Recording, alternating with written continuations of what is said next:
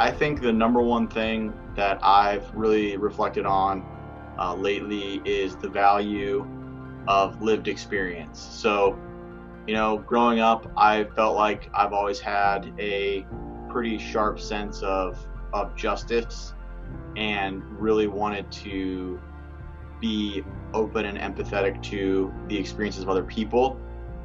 And I used to get upset when people would tell me, oh, well, you can't understand, you don't understand. And I would say things like, well, I want to understand.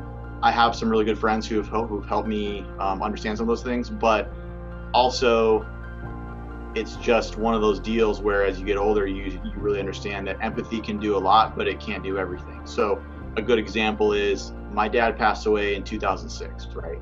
So I'm fine now, I'm good, but when people say, oh, I know how that feels, if your dad is still alive, you don't know how that feels.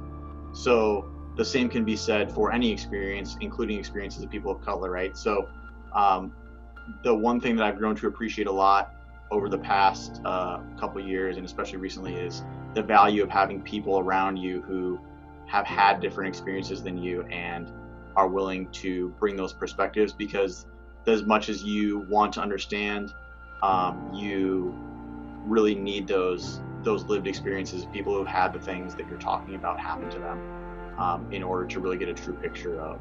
I really hope that we can, as an organization, seek those out.